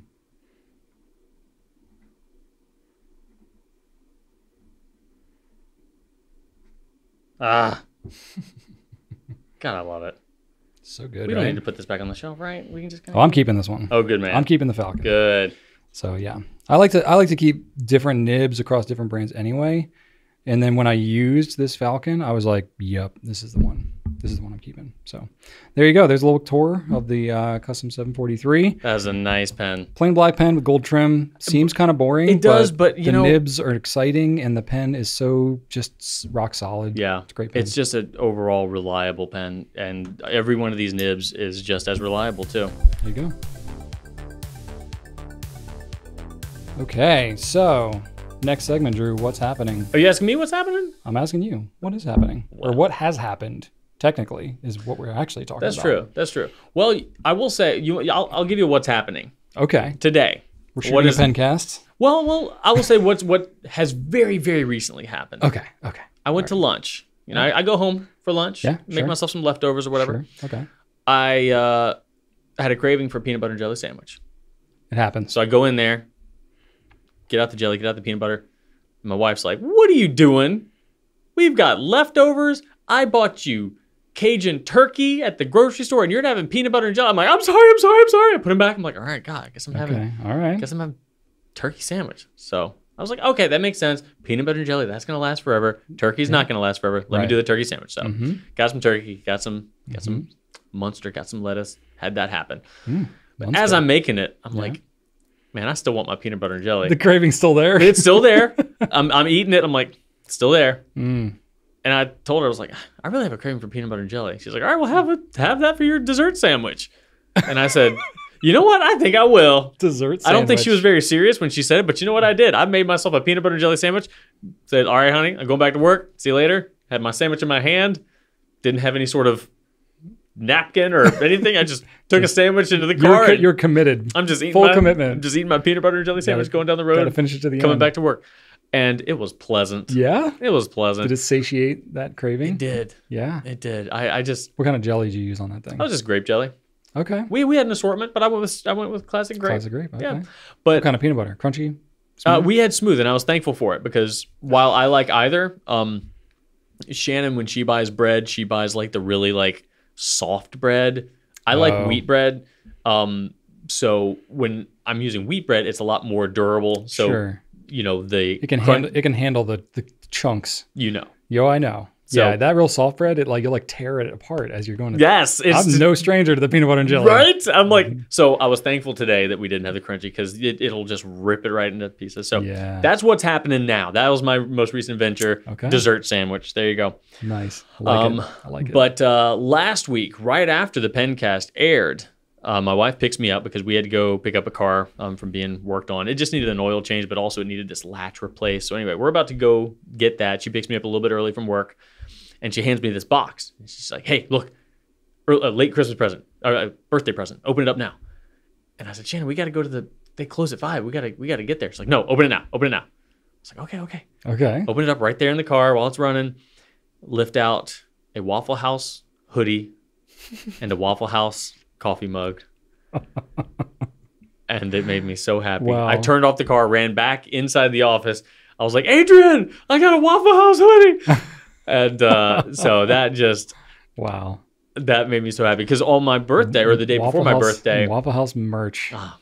I'm a Waffle House stan. So on Sunday, which was the day before my birthday, we picked up Archer from a sleepover, and she's like, hey, where do you want to go out for breakfast? We can go anywhere you want because it's your birthday week. And I said, well, Waffle House. And while I was there, I was holding the mug. I'm like, man, I wish I had one of these. And apparently right then and there, she bought me the mug, but then realized that there was also a hoodie, so she picked that up as well. So is it like the same mug as what you get served in the restaurant? Yes. That's pretty cool. Yeah, that's right? pretty cool. So I don't know, I'm super stoked about that. Wow. And then, like I mentioned, my mom and my stepdad came over on Saturday to watch Deadwood, the movie. They don't even have Netflix, so they just have like a couple like seasons of shows on DVD that they just watch and watch and watch and watch. My mom, I've seen Deadwood a lot. My mom has seen it far more than me. Wow. So what they did with this movie was the show had gotten canceled right at season 3. And then 10 years go by, and somehow they get the entire cast together and they make a movie. Like kind of just, and it's literally like revisiting the town. You go back, it's been 10 years, some gray hair, some new facial hair, like the town's developed, and it's miraculous how they replicated the sets. Wow. Everything looks exactly the same. It's That's wild. cool. That's cool. So they loved it. They were like, "Oh my gosh, this is so crazy. Oh, is that person? Oh my God, they look so old. That's oh, so they look good. Oh, she had some work done." But it was really cool. And before that, we went to Yanqing to get some Chinese food because you know how I feel about Yanqing. Man, so Waffle House and Yanqing and peanut butter and jelly. I had it my way this weekend, man. This makes up for a couple weekends ago when vomiting dogs and right. all this stuff. Oh man, so that was good. That was pleasant. And then the next day, Archer and I wanted to start my new Lego Star Wars game, the Skywalker Saga. It's a local co-op game, so we were gonna play that together. Fun. But I told him, I'm like, dude, we can't be doing this until you clean your playroom. Because, he has 2 rooms. He's an only child, so he gets 2 rooms. And one of them is a playroom. So he has 2 rooms he can make disgusting and dirty and hellish. So that thing needed help. So I told him I'd help him. We walked out of there with 1 trash bag full of stuff. And I felt like nothing had been done. Like, gosh. I mean, things are off the floor at least. But, man. Is this where he has that, like, gym thing that you built in there? Yeah. Okay. Yeah. Man, it was exhausting. So we got that done. He was pretty cool about it overall. Okay. But he has so many like craft things that he brings home from his after school program, like paper plates with steak and stuff. Oh, this is my drum set. I'm like, yeah, it is, but it needs a home though. Like where's it gonna go? Like we keep like bins, like plastic bins. Like we have like 1 plastic bin for each kid. That's like the art and craft things that we want to keep. We write like how old they were when they did it. Yeah. And it's like got to be like pretty special to be in there, But all the other stuff, I'm like, they need to find a home for it if it's special to them. And if there's not a home. Yeah, that's what I told him. I'm like, you can keep whatever you want to keep, but it needs to be somewhere. Yeah. And that's not on the dinner table. Yeah. Like, that's not where it lives. It's tough. But there's no room for it anywhere else. I'm like, I'm sorry. This is a life skill that you need to learn. I was like, you realize that if we kept all of the cardboard and paper things you brought home, what the house would look like, you right? would look like hoarders. They would make a TV show about you. Oh, man. It's crazy. So, Kids generate so much stuff. Oh, gosh, and it's all precious until it's not. And then you need to get rid of it at some point. So many pipe cleaners. You talked about this. You talked about your arts and crafts budget at school. Like, getting your money's worth on pipe cleaners. I really am. Now, I'd mentioned that to him, and he's like, actually, I only use 6 pipe cleaners for my creations. Everybody else uses like 12. I was like, oh, well, I'm sorry. I stand corrected. He's like, I'm very intentional with my crafts. I was like, all right, dude. Sorry. All right, rock on, man. Salute to you. Saving the planet. And then, so we did play Star Wars. We played a lot of Star Wars, made it through the first movie, Phantom Menace. And he's not paying attention to the story at all. He's like, I'm just going to attack this random NPC. I'm that's what I do when I play video games. And he's just like, oh, look, I can separate, and just walk with my legs while my torso is over there. And I was like, that didn't happen in the movie, Archer. But no, it's all good. We had a lot of fun with that. And I actually started playing as far as retro gaming goes, I started playing Hook for the Super Nintendo, like based off the movie with Robin Williams. Yeah, I remember that. And the game... Rufio. Such a good movie. It is pretty dated. The game is okay. It's very slow. Like when you jump, it's like, jump. Oh, weird. It's one of those really sluggish feeling games, not snappy and quick. Yeah. So it's like you want to do stuff before your character should do stuff. So it's taking some getting used to. The music's good though. Okay. Like there's that theme where you've got the Smee's bringing the hook to Dustin Hoffman. It's like dun dun dun dun dun dun dun dun. So that's playing in the game. I'm like, oh cool, it's got actual movie music in it. That's cool. So it's a pretty and the graphics look really good. You assume that a video game based off a movie like that, like they didn't create that game for that movie. They like adopted some other theming and just like slapped a lot of the times that's the case. This one was pretty solid though. Was it? Yeah. Okay. Absolutely. All right. There were, like back then every movie got a game. Oh yeah. Like yeah. That was like part of we were heavily merchandised too as children for sure. Heavily. Like Demolition Man got a game. Lawnmower Man got a game. Like that the terrible sci-fi CG garbage fest got a video game. Yeah. But anyway, so I did a little bit of retro gaming, and then I actually used a Employee Appreciation Day gift card.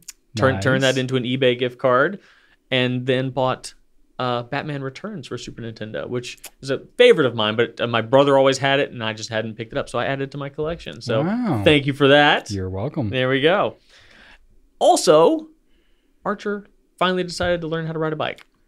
Well, that's exciting. He's just been kind of ambivalent about it. Like, you know, how Joseph was. Like, just it is. Yeah. So he was marginally interested, but he just usually goes on his scooter. Like, not really zero interest to take his training wheels off. Barely any interest to ride it with the training wheels on. But just recently, he's like, nope, I want to do it. And I was like, okay, well, do you want to try with the training wheels? Nope, just take them off. I'm going to figure it out.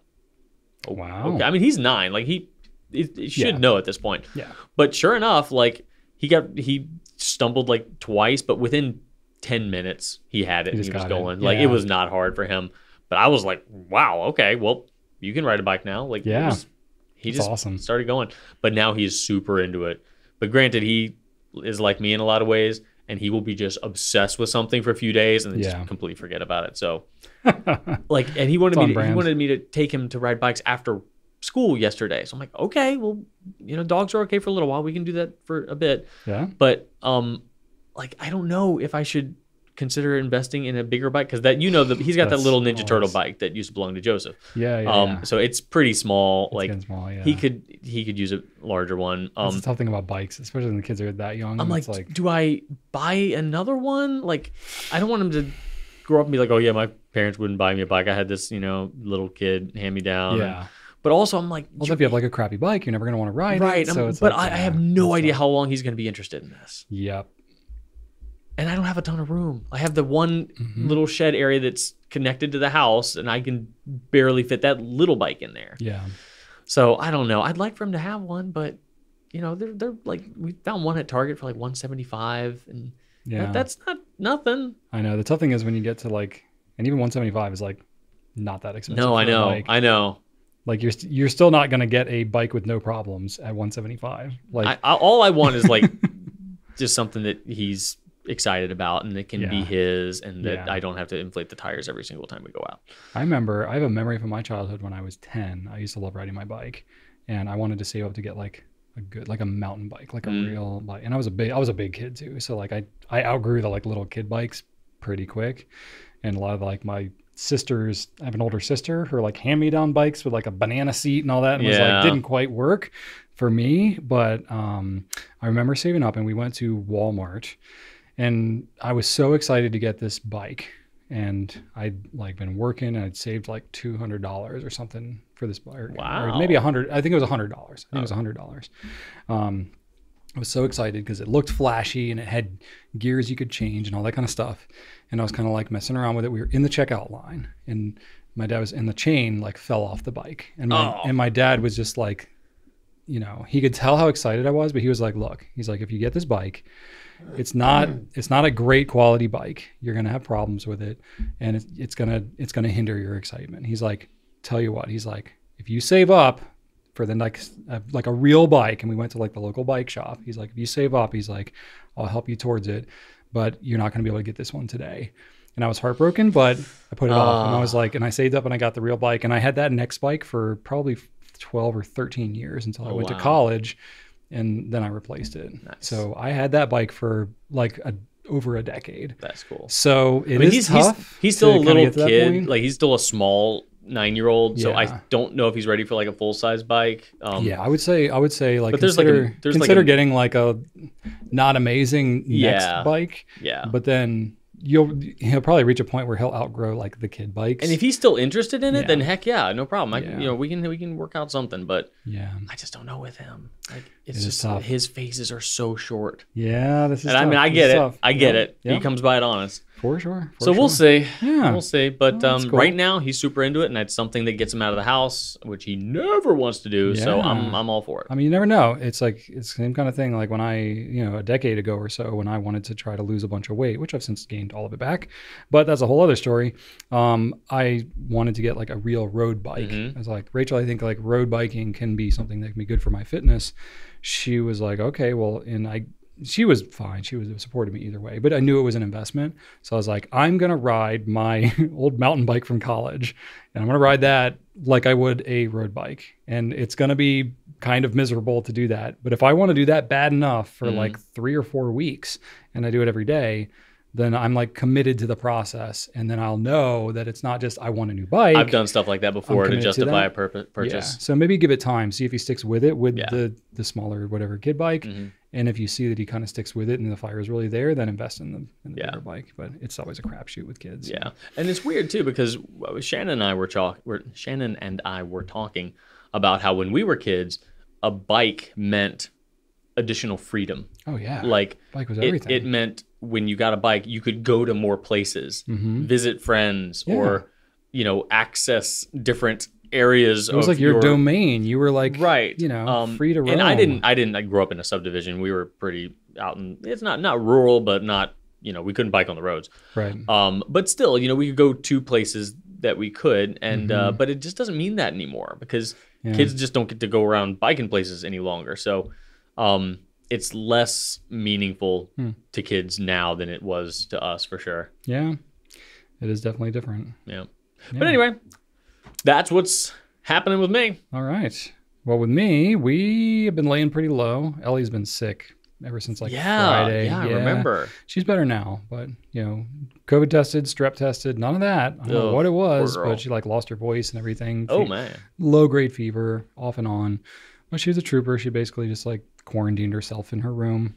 Didn't really see her very much for 4 days. But what is she doing there? She just playing on a tablet? We took off her iPad limits and stuff. And she did some crafts and stuff like that. But she was just kind of out of it. So she just, binge watch, craft videos and stuff like that. Bluey. She loves Bluey. And just show Sonic shows and stuff like that. Nice. And then Joseph had a birthday party for one of his friends over the weekend. So that was kind of fun. I was pretty tired because I was it at a house or at a? It was at a house. Yeah, it's his good friend that I drive the two of them to school most mornings. So that was fine. But I had one of those wonderful experiences as a business owner that you never really quite get the time off. So while I'm at the party, I got a call from our alarm system company. That's right, because I got the call too, and I texted you. Well, I missed the call because I was at a birthday party. So did I. And so every now and then we'll have one of our motion sensors that'll send a weird signal, or it's low battery, whatever it is, and they'll call us. And then just to be safe, they'll send police out just to make sure. So that happened. The message said, "We've dispatched authorities." I'm like, Yeah, and it's okay. It happens. It happens. But still. Right, but don't we have to pay extra when the authorities come out? Yeah, we get fined progressively higher every time there's a false alarm, which makes sense. You don't want to waste the police's time. But, it's just one of those situations. But if we what would you have done if you had picked up? They still would have gone out, right? Well, no, we have security cameras in the building. Oh, you can check on your app? I can access them. Oh, yeah. okay. So, but I missed the call, so they send it out anyway. So we were dealing with that, and I was trying to troubleshoot that. And then, I don't know, whatever, because of the fault that had been, this is a lot of detail, but then our cleaning crew that comes in on the weekend, they had trouble setting the alarm. And so they had texted me and all this kind of stuff. So I'm trying to remote troubleshoot all these alarm things. And then wake up on Monday morning. Oh, yeah. Oh, my God. I wake up on Monday morning, so I already have to come in and troubleshoot this alarm stuff. And there's some other IT-related thing that we had to deal with as well. So I've got our IT guy in here. And then, Adam, who gets here earlier in the morning, says, hey, the entire production room where we make all our ink samples and all that stuff is completely flooded with water. He was it was actively sprouting a leak from underneath the sink.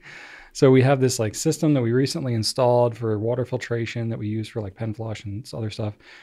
Well, something broke that was recently installed, and basically at some point between, I guess, midday Sunday when the cleaning crew was here and Monday morning when Adam arrived, that thing leaked and it was just spraying water out into the room. And it probably covered 2,000 square feet or so. It was all in the production room, and water. then a little bit out into the carpet, a little bit out into the warehouse. Thankfully, it was not where there were any product stored. No, ultimately, it didn't touch any products. Yeah, it touched some storage, some boxes, cardboard boxes that had the ink sample vials we use and stuff like that in there, but it's all bagged up, so it didn't actually ruin anything. Right. But it did soak into a lot of our carpet. Yeah. That's in our photo studio and in part of our hallway. So we had to come in and suck it up with shop vacs and the carpet cleaning vacuums and all that kind of stuff. And I brought fans in, and we so Did you bring all those in? Yeah, because I remember them from the old space. We've had them in the building before. Yeah, they're my fans. Oh, okay, so they weren't already here though. No, we've had them here sometimes. Right. You know? I remember the fans. But I'm Yeah, like, where yeah. did these come from? Like, I know that I've seen them in here before, but I haven't seen them in storage anywhere. Well, it's because like I did store them for a while because we've had leaks before. Yeah. So sometimes I'll bring them in, but then you don't need it for years. Right. Yeah. And then you're like, I haven't seen them for years. Yeah, you go like through we to used clean to the storage. We used to cool ourselves with those fans back when we had the old warehouse and it wasn't air conditioned. Right. Okay. Yeah. So I'm like, So I brought know those that in. fan. So that's what happened is I woke up and I was like, going to start my Monday morning, nice fresh week. And it was like, oh, there's water leaking in the building. Okay, oh my gosh. Okay. So I still have to drive and Ellie's sick. So we can't just like leave her home. So Rachel's got to stay home with Ellie. I've got to drive Joseph and his friend in. Jeez. So I'm like loading shop vacs and fans into the car, packing them in, pick up the boys, drop them off at school in the opposite direction, driving to work, going and dealing with all that stuff. So I had all of that. And then I had other stuff planned. We had video shoots that we were trying to do. Yeah. We had other like video calls and stuff that were scheduled that I couldn't move. So it was a very exciting Monday. To the point where I had shot my videos and then I come in to talk to Brian before he shoots his videos and be like, hey man, you okay? I know you've got a lot going on. He had already shot a video. He was just smiling like on a roll. He was like, yeah, what's up, man? I'm like, how are you not just, I don't know, man. I'm like, I need a nap just listening to that. It's that weird thing that's like, you're kind of made right for the role. Like when things go crazy and there's just chaos like that, I get cool as a cucumber and I'm like, okay, it helps me focus. And I'm like, okay, there's a lot of weird stuff going on, but let me check on here. And everybody, I wasn't like the one sucking up all the stuff out of the thing, but I was like checking in on everybody and it was all coordinated. We were talking and it's like, things were just flowing. I've never seen you stressed out in those situations. I've seen you more stressed out. I've seen you more stressed out. It comes later. I've seen you more stressed out when we're like confused about whether or not a product is like, has this feature, like, is it a piston or a converter? And we've got mixed communication. Like that frustrates you more than a flood in the building. Like, yeah, it's weird. It's weird. Yeah. I don't know, but it just kind of makes sense. And, we've sorted it out. Thankfully, no permanent damage to the building. No products got ruined. That's awesome. And everybody was super good. Didn't delay us shipping out any orders or anything. No. So it was the team really stepped up and it was great. Yeah, and Adam, he was here early and he, really got down to business. Great. He really saved He had the shop vacs. He started sucking things up, communicated it properly. Absolutely. So that was it was good to hear. It was good teamwork all around. Like Sam had to run back home and get his the vacuum that like his dogs mess on the carpet and stuff like that because that one of those like water extraction carpet cleaner type vacuums. Yeah. I have a little one.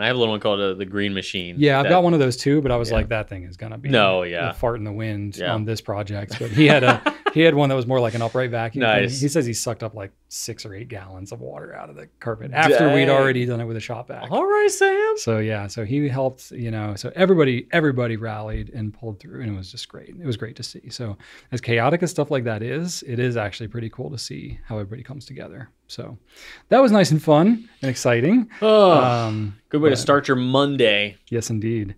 And then, the weather's getting a little nicer. The pollen is starting to form everywhere. So that's fun. I have a black car. Oh, you have a black car too. So I have a black car. With black interior. Yeah. I'm like, oh, the weather's beautiful, but like I can't leave my windows down. I'm going to have to live with yellow film all over everything inside the car. So yeah, that's fun. And we're definitely feeling And Rachel's not going to be able to breathe. Yeah. She's had some headaches and had some other things, but it's all good. But did a little yard work, spreading some grass seed, getting into the grass starting to grow again. I'm like, here it goes. Yeah. Time to do this for the next 9 months. Yeah. But that's all right. When I know it's time to cut the grass when I can no longer see the corgis. I'm like, all right. I guess it's time. I would say you might be past the point when you need to cut the grass then. Yeah. Maybe. I mean, they're pretty low to the ground. Maybe. But still. Yeah. What are they, like a foot off the ground? I mean, that's some pretty long grass. Probably. Oh no, I'm joking. I can totally see them, but the thing, when they come in and like their whole bellies are totally wet from wet grass. I'm like, all right, you're not getting. There's zero clearance there. So right. All right. Yep, that happens. And then to follow up on something that I like to do projects like 80-90% of the way and then leave them for a long time and then finally come back and finish them randomly. That's how I do home projects. So remember I had that fan in my bathroom where I bought the switch. Yeah, the demon fan. The moisture sensing fan. That, we remember that. Your kids were afraid of it. Yep. Well, the kids are over it now and they love it. And I never have to think about the kids showering or anything. The fan just does its thing. But the one that we installed in our bathroom just turns on for no reason off and on all night, disrupting our sleep. So I ditched that thing, but I bought a new one that's just a fan timer. And it's cool. You like push the button and it has timer at like 5, 10, 15, 30, an hour. Oh, nice. So you can set like a designated time, just push the button. That's cool. And it runs for that time. Are you good at turning on your fan after you shower? I keep it on while I shower. Okay. You should do that too. So that's why I like to have a timer. See? Because I can have like 30 minutes or whatever. I just hit that while I shower. It's setting up and then it's go. That's why I wanted to do it. Or like, stink happens. Yeah. And you do it. And, it's like upstairs in our bathroom. I've gotten better at that. I used to be terrible about that. Okay. But yeah, you got to stay on top of that stuff. I know. Because like moisture building up in the bathroom is not great. Yeah. I'm a lot better about it. But a timer would be super helpful. So it was luckily, I have extra ventilation because when I installed my fan, it was smaller than the one that was there. So I have a nice hole in my drywall that goes up into the attic. That's great. That's what you want. So it's extra ventilation. Wow. So you're moisturizing your attic space by doing that, which is always a good idea. Dispersing. Sure. Yeah. So I need to patch that, but it's too big for like a small little like just mesh drywall patch. Yeah. But also really not big enough for like a solid chunk of drywall. Yeah. And I don't want to do it. No one ever wants to patch drywall. Oh my God. If it was like a hole, like that would be easy. I could do that, but it's like a thin, narrow strip. Yeah. So I'd have to cut more out and then, I'm sorry, you keep talking. I'm upsetting myself. Yeah, I hate it. I get it. I hate it. I see it every day and I hate it. So anyway, I've had this new fan switch on my bathroom countertop for 6 months. Yes, that's sitting that's there. me and my GFCI outlet. Yep, it's not even hard. All I had to do was go downstairs, turn off the circuit, replace the thing. It took me 5 minutes, and then but it's it took me 6 months plus 5 minutes. Yeah. So I finally did it, and now it's great. That's awesome. We're enjoying that. Yeah, yeah. And then obviously I've been talking more about AI stuff. There's so much AI stuff in the news right now. Oh yeah. I'm spending a considerable amount of time just trying to keep up with like what's coming out. It's pretty intense if y'all haven't researched any of it. There's a lot.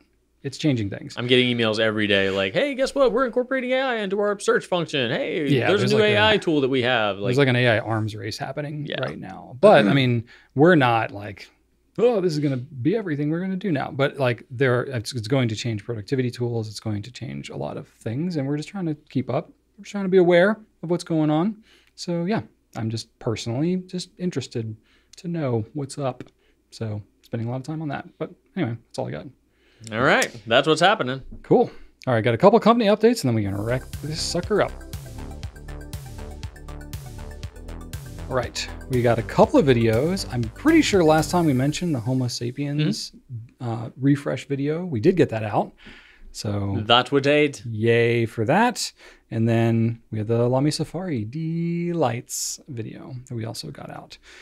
We are going to be taking off next week from the Pencast because it's spring break for our kids and we're going to do some kid things. Yeah, I'm going on vacation. Ooh, fun. And we'll be doing family stuff, but should be pretty good. So we're going to be taking off for the Pencast, but we're still going to publish another video. Yeah, I'm not taking the whole week off. I'll be back, so I'll put up a video Friday probably. Yeah. And then we'll have some other videos in the works, but well, this little disruption here, but then we'll be back in the swing of things. So that's pretty much what we got going on, other than leaky buildings and that kind of stuff. I already talked about the other updates, but all right, time to wrap it up.